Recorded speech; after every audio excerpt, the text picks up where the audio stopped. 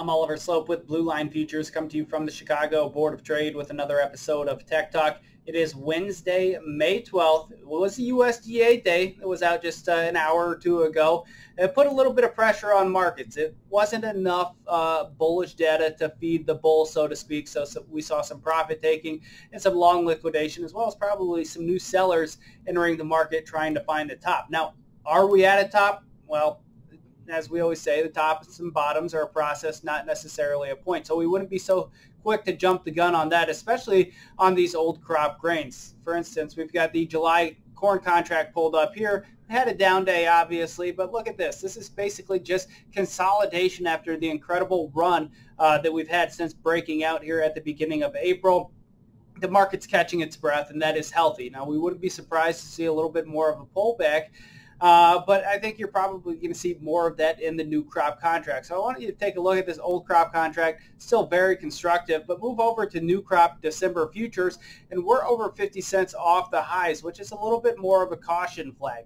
Now, we know that we didn't get any acre adjustment in this month's report, but that's probably going to come next month. And so I think you've got a lot of traders kind of front running the anticipation that we're going to see more corn acres in that report, and you're seeing some long liquidation. Now, this is going to be a significant pocket for us going forward. This comes in the mid 570s to 580. This is kind of the secondary breakout point here from just a couple weeks ago. If we break and close below there, we wouldn't be surprised to see that trigger some additional selling pressure here in the near term. So in short, old crop still looks really constructive, still a pretty sound fundamental backdrop. New crop, a little bit more of a caution flag here in the very near term, especially if we start breaking down below this mid 570 level. Now, the other grain market that we want to take a close look at is the Chicago wheat.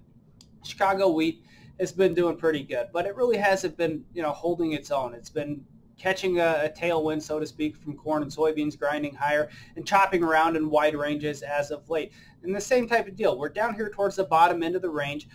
This 710 to 720 area is going to be a must-hold area. If we break and close below that, we wouldn't be surprised to see additional pressure come in and take us back down to this breakout point, which is previous resistance going back to January, February, and this breakout point from April. That comes in closer to that 675 area. So long as the bulls can defend this, they remain in control, but a break and close below that certainly neutralizes that bullishness and puts the bears back in the driver's seat, and we'd look for a retracement to this breakout point.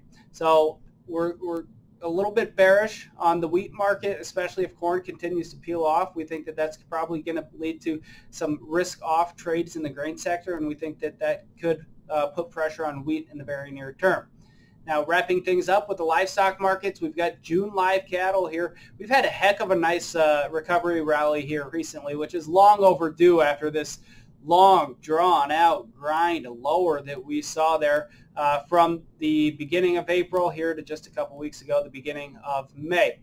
We got this recovery rally basically back to the breakdown point from April 21st, which is our pivot pocket and our resistance point. We need to see consecutive closes out above here to keep the momentum going upward. We wouldn't be surprised to see the market take a little bit of a pause here and maybe trade sideways as we wait for confirmation of either a breakout above this pocket or a failure. If we fail here, we wouldn't be surprised to see the market come back and retest the lows. The cash market has been very lackluster as of late, but hopefully we can get that to turn going forward. We do think that there's still a lot of opportunity in those deferred contracts. June will be running against the shot clock a little bit more, so we think the upside probably a little bit more capped in that market. So that's what we're looking at. That's what you should be looking at too.